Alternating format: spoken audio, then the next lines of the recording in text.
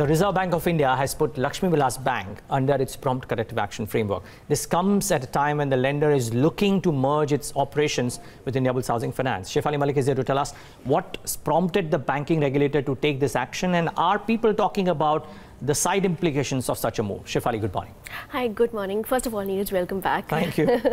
So basically what prompted the RBI, it's basically breaching of couple of thresholds. So RBI has couple of thresholds, 1, 2, 3 for various parameters, NPAs, capital levels, leverage, etc. So Lakshmi Vilas Bank has breached couple of them. So starting with net NPA levels, it was about 8.3%. So that breaks the threshold 1, which is that net NPAs have to be more than 6% but less than 9%.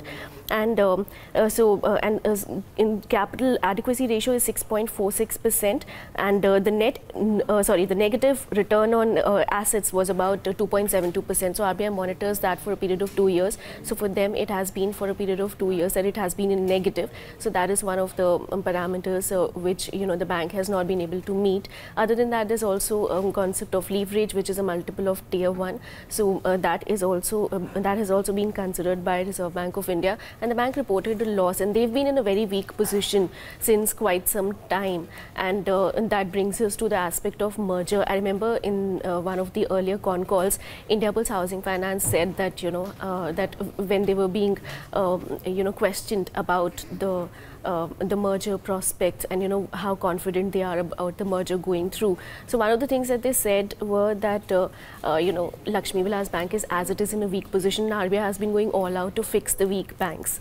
So they were pinning their hopes on that, probably because it's weak. So RBI may come in, may give a nod just because in an attempt to fix the bank. So it has been weak. We saw that in the earlier results as well. What has changed in last 2 months since the July earnings? So that is something.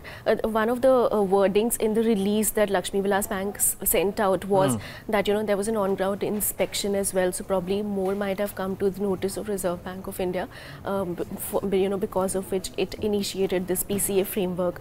So that's that, and whether it has any implication from the merger point of view. So it was already weak, and so it was already being considered. So I'm sure right now there are a lot more scrutinies going on. So that is something that we'll have to watch out for. Yeah. Now I was just wondering if within your analysis parameters, or if you spoke to any of the brokerages or other analysts, did they believe that this move, in effect, irrespective of what may actually happen or eventually happen, would lead people to believe that that maybe all is not well with the merger going through as well, and it will have an impact on both the stocks in the session today or over the course of the next few days? As per my interactions, probably what some of them pointed out were, some of them said that it may not have an impact because we already knew that bank is in a weak position.